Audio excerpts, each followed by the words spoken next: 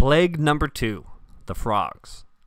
Exodus 8:2 says, "If you refuse to let them go," this is God speaking, "I will plague your whole country with frogs. The Nile will teem with frogs. They will come up into your palace and your bedroom and onto your bed, into the houses of your officials and on your people, into your ovens and kneading troughs. The frogs will go up upon you and your people and all your officials." And so Aaron stretched out his hand over the waters of Egypt, and the frogs came up and covered the land. But the magicians did the same things by their secret arts. They also made frogs come up on the land of Egypt. So this particular plague addresses the goddess named Heket, and she is the goddess of fertility for the Egyptians, and she is rendered as a frog here. And so frogs were not a new thing for the Egyptians. They were a natural occurrence. During the winter seasons, they would bury themselves in the mud and basically go into hibernation. And then when the time was right in the spring, they would burst forth from the banks and rapidly multiply. And so for the Egyptians, who saw the Nile River as the source of everything, when they saw life springing forth in abundance out of the river, they thought, hey, we need to worship this. Let's give it a name, and let's call her the goddess of fertility. And this is Heket.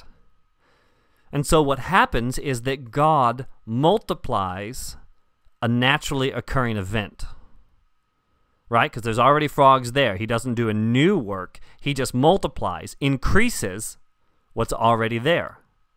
And so the frogs now overrun Egypt.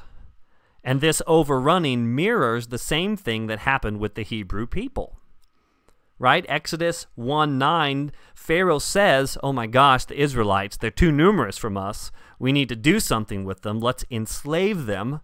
Otherwise, if war breaks out, they'll leave our country.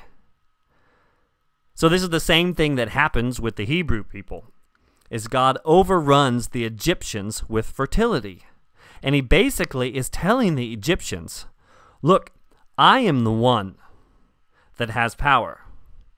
I am the one who is powerful over you in bringing forth life. Now to Israel he says, I am your life. Don't count on those Egyptian gods that they had to pray to add fertility to the womb.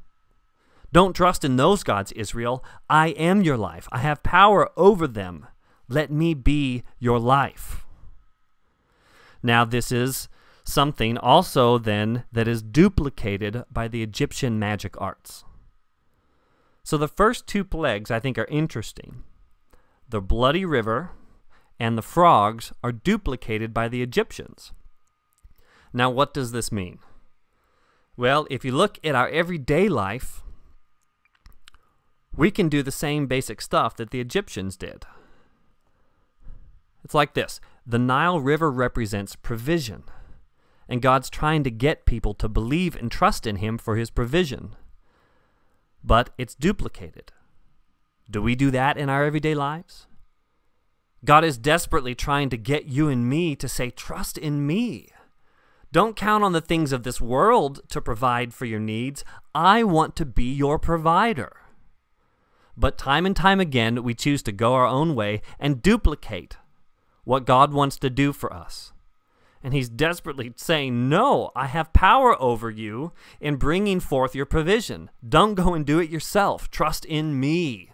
Put your hopes in me. Also, the bringing forth of life. Can we duplicate that today? In our culture, particularly the American culture, we have a very strong, long history of trying to control the bringing forth of life. And we say our individual choice is more important, more powerful than letting God be the one who chooses when life comes forth. And so we do things to manipulate and control that. We duplicate God's miracle. And God is desperately saying to us, don't do that. Let me be the one. So we are basically doing today the same thing that the Egyptians have done with their black arts. That's just a little food for thought.